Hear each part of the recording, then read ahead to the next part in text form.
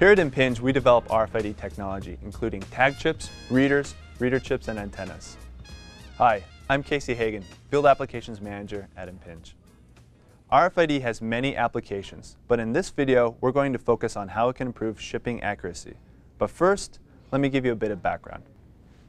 RFID tags and readers communicate via radio waves, which means unlike barcodes, you don't have to see the tag in order to read it.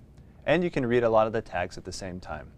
Each RFID tag has a small circuit inside with enough memory to store unique data about the item it's attached to. For example, rather than just indicating that this box contains a camera product, the RFID tag can identify the camera down to its serial number.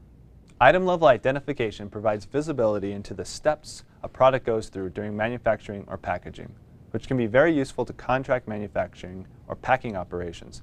Because contract companies work for more than one client, their business depends on making sure the correct product with all its parts gets shipped to the correct customer. Think about how a product like this might be packed by a contract manufacturer. A laborer working very rapidly picks the proper components from a variety of options. For example, a camera destined for Europe might have a different power cord than one intended for North America. After all the components are stuffed in the box, it is sealed and gets sent down the line for shipping. And the box remains sealed until a customer takes it home. But what if it's missing a key piece? Obviously, the customer is not happy. Now the contract packer will incur added costs for the returned item, and the brand's reputation will suffer. The good news is, RFID technology helps solve this problem. Here's how it works. First, you label each component with an RFID tag. Laborers assemble the final package with the individual components, just like they do now.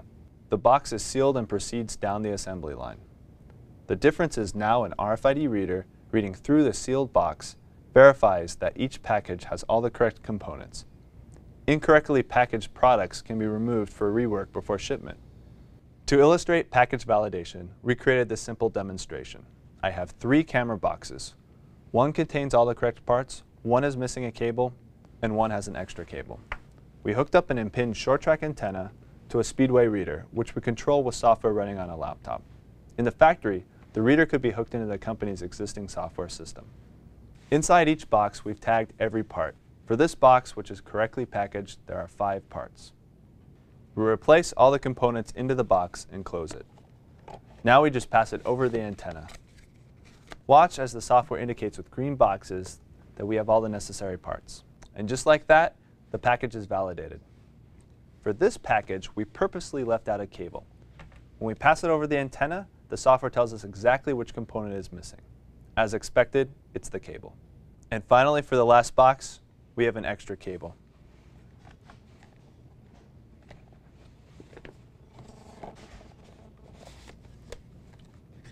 When we pass it over the antenna, the software tells us we have too many items and tells us exactly what the extra item is. This simple demonstration illustrates how quickly and accurately RFID technologies verifies the contents of a sealed box.